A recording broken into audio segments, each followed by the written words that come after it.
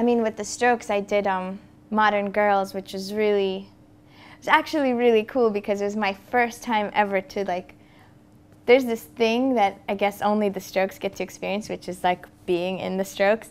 And there's like this power that just kicks in, like when they start playing all at the same time. It's one thing to be in the audience, but it's another thing for it to be like this wall of sound that's behind you, and you sort of feel like it's almost like they become this transformer that like all the parts come together and they're just this massive, totally in sync thing.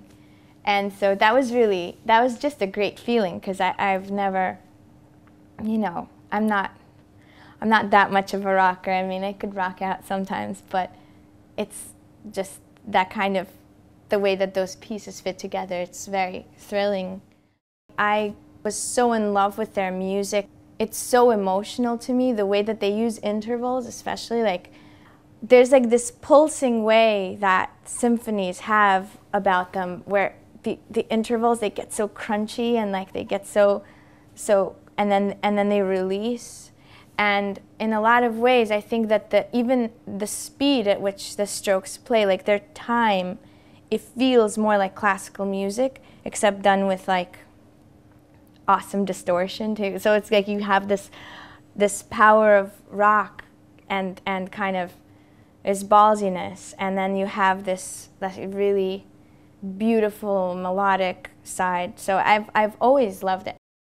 I don't even know if I'm supposed to be telling this story, but it's too cute, and it's really been like warming my heart. But I love Nikolai and his kids and his family and his wife, and he listened to Ne me quitte pas when it was first posted, the Don't Leave Me. Kind of hit me that the thing that I want most for that song, and maybe NME.com could help me in this pursuit, is that it sort of hit me that my ideal life for that song would be if it became a song that kids would limbo to.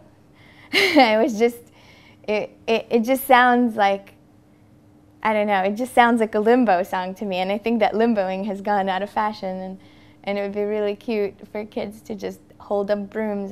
And so he sent me this video of his kids limboing to it, and I saved it, and it literally on like days where I just wake up and I'm, you know, not in a good mood, just instantly cheer me up. And I've watched it like a million times because they are so cute. He put on the song and then they're limboing to it. It's very, very sweet.